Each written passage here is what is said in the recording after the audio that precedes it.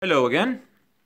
I'm just showing you here at my current job site something I didn't expect to find. Well, I've already found some of it and had to replace some of it. It was actually easy down in the basement, but we are still down in the basement, and this wire is actually going up. We're talking about this stuff here. There's a couple of them. This is a probably 1920s. Where a couple of the wires go up here to this junction box right up here, where the wires meet.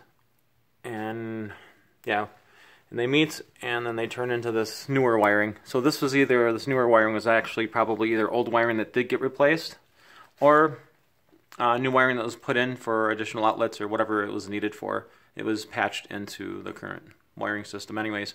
Moving along, some of it's in a pipe.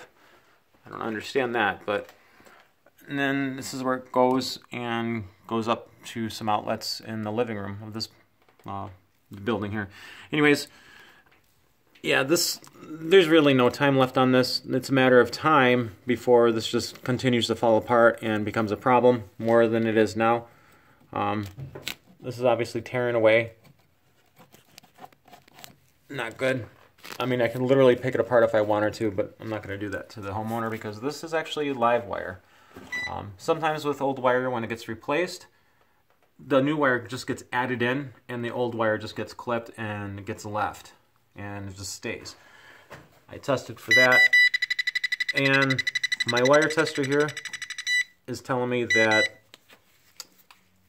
the wire is hot or it's live, so there's electricity running through it, and so that means I got to be careful how I handle it because it's falling apart, literally falling apart. So, and this is a good example of that.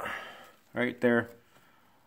You shouldn't be able to do that with wiring. This is the insulation of the wire, the outer insulation of the wire, and then inside it has two wires that are insulated the same way. It has that outer, protective or lack thereof now, but that outer coating of that it's, insulated as well. But if it's this way on the outside, it's like this on the inside. So this is not good. This isn't just a one-time thing. You got a couple of breaks here. It's just falling apart. It'll literally, I can just pick it apart. Just like that. I shouldn't be able to do this. I mean, even a baby could do this. This is how easy it is.